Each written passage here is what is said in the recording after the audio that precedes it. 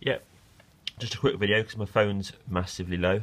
But yeah, this piston does indeed slide in very easily. So excuse it, extremely bad video. Right, sorry, here we go.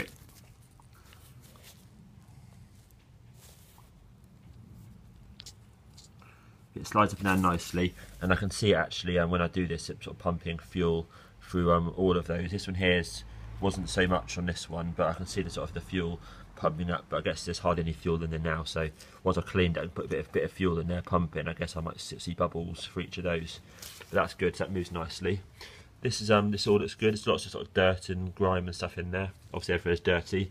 The seal, I need to get a new seal, I guess, before I reinstall that, because obviously that's now sort of too big for the hole, and I think I read about that being an particularly important seal. But that goes nicely. This obviously all is just disgusting. This these all feel tight, fit nicely. So I'll put those. I mean, I guess I'll just unscrew those actually and take this whole sort of half off. But I won't do anything further, I don't think, other than then I can clean it in petrol. Cool. There we go. Thank you.